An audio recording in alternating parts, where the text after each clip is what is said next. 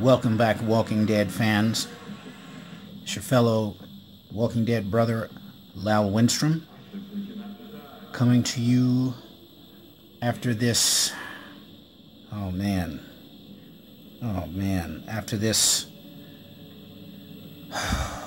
after this terribly awesome season premiere. And when I say terribly awesome, I mean in the sense of its trauma, of its brutality, of the shock, and the sadness that undoubtedly all of us feel, and our need to be vindicated in the face of what took place in this episode.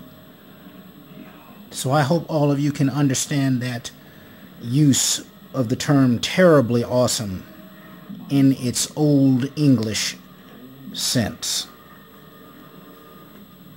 Now, I want to start off by saying that I will be talking about this episode in some detail, so if you have not seen this episode for whatever reasons and you do not wish to be spoiled, please turn this video off now and await a later, more opportune time to watch it. That being said, let me go into some of the things that I think were... I don't know if I can watch this again. Yet I must, in order to give you the breakdown of what I want to do. All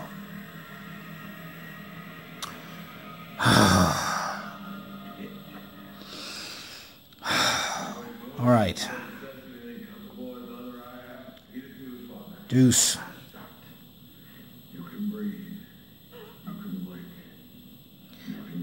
Oh no. The first thing I want to do before I go into my analysis of this episode is to in fact lay some groundwork with you as to what I'm doing and my approach. Now, you may have noticed already that I'm not showing you my face, nor am I showing you visually the impact of the emotions that I felt and am still feeling in many ways to what unfolded in this season premiere. I do not do what has come to be regarded as normal or traditional reaction videos. My reaction videos focus on an analysis of what I am looking at, and they focus, I hope they help to convey to you through the sense of verbal communication what I felt and continue to feel in some cases with respect to whatever it is I'm reviewing. In this case, the 7th season premiere of The Walking Dead, which I think many of you share the constellation of emotions that I will submit to you for your own analysis, if you will. And I hope that analysis will help us all work through some of the power of emotions that we no doubt are all feeling. So that is my, I guess you could say, modus operandi. And I will start off by telling you that what I think I want to do in this episode is not just focus on a death scene or two. It's not just to focus on what took place. It's to focus on why it took place and to focus on the overall complex, the structure, the architecture of what is going to happen from here on out in The Walking Dead.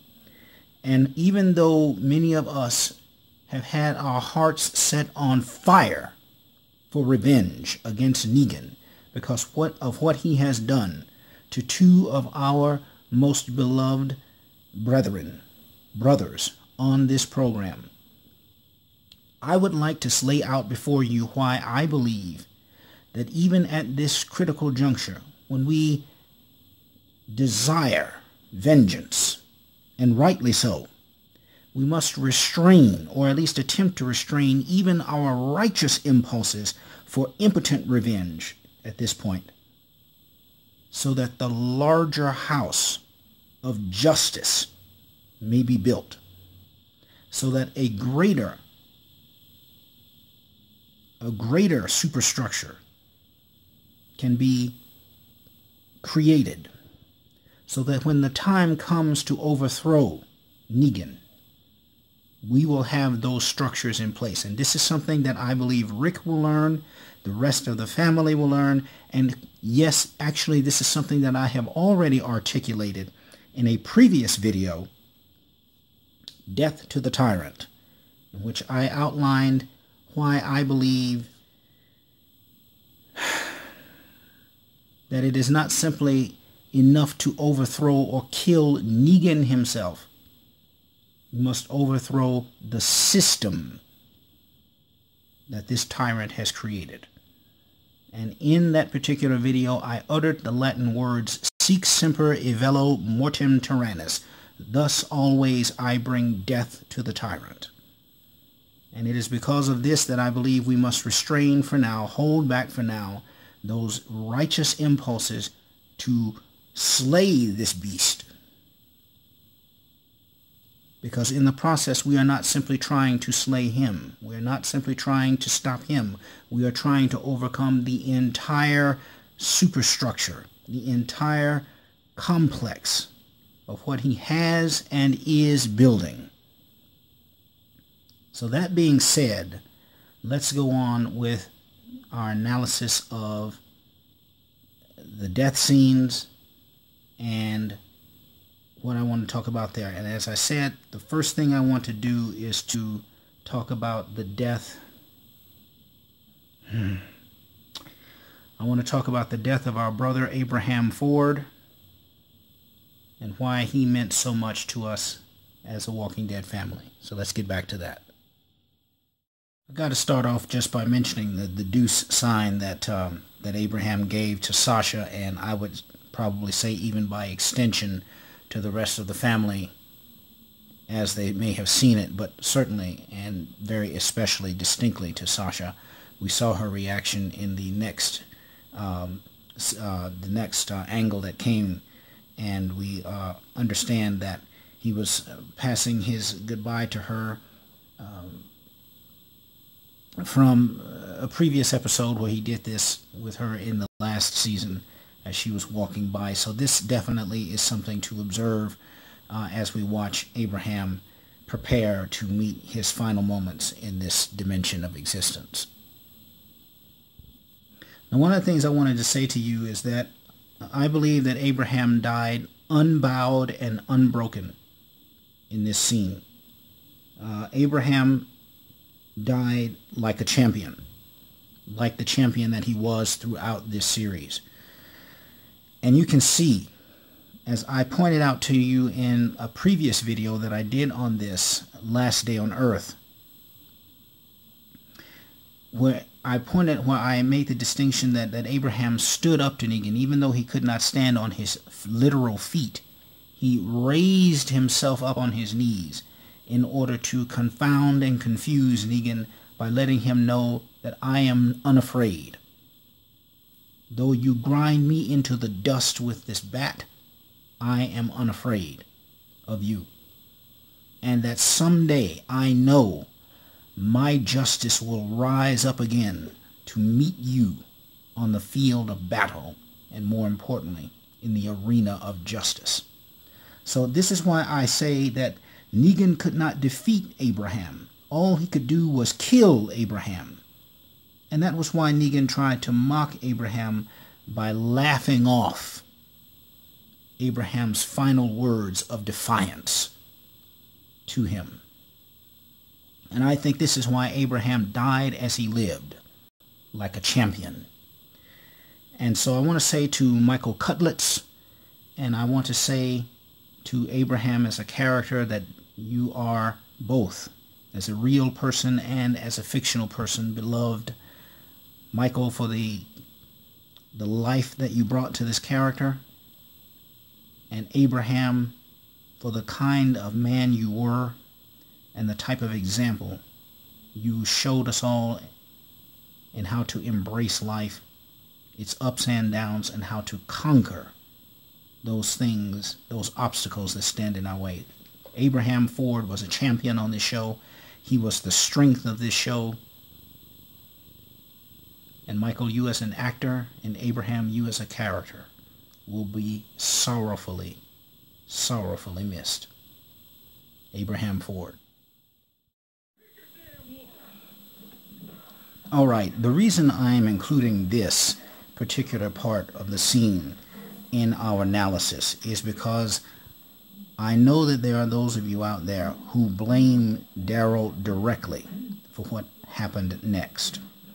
And while we can agree, technically speaking, that his decision and his action was the direct consequence of what took place next,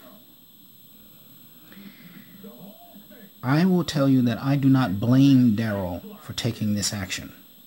Ultimately, it was impotent, but it was righteous in its indignation and in its feeling, and in its intent to strike back against this wicked man. Now, I will say that I believe that 99.9% of us wish that there was more done to Negan than simply striking him to the face.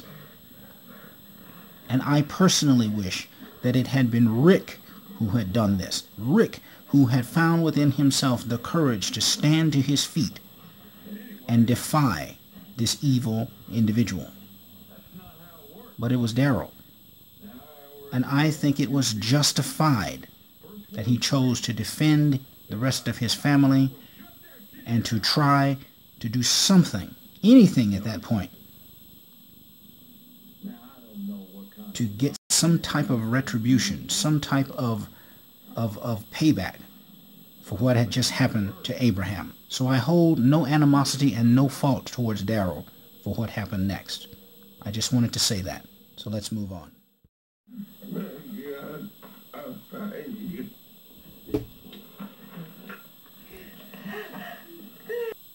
Okay, I put that particular scene in there, that part of the scene in there, not because I wanted to focus on the brutality and the heinousness of the action, but because I wanted to focus on Glenn's final words, the words that he struggled with all of his might despite having his brain smashed in, despite having his nervous and motor functions severely and critically impaired. The final words he forced himself to muster with all of his might to say to his beloved, his last words that he would ever speak to her on earth. And now that we have, in fact, heard those words, I want to focus on why that is fitting the character and the humanity and the heart of the person who has been the heart of this story for so long, Glenn Rhee. Let's get to a little bit more appropriate focus now. Our brother Glenn Rhee was a humanitarian, and he was someone who was indeed the heart of this show for over 6 long years. When we first met him, he was green in this post-apocalyptic zombie-infested world. In some ways, he might have even been naive, but he never forgot his humanity, and he never compromised that humanity, even in the face of overwhelming danger, even when he had been betrayed by others whom he had placed confidence in, and even when they, in fact, deserved to meet horrible ends at his hands because of how they had, in fact, betrayed him. And I think those of you who remember season 6, especially in Alexandria, you know what I'm talking about there. But even when Glenn was forced to kill others, he never did so out of spite or hatred or wrath or envy. He did so for survival, to protect himself, and more importantly, always putting others first, to protect others and those he loved.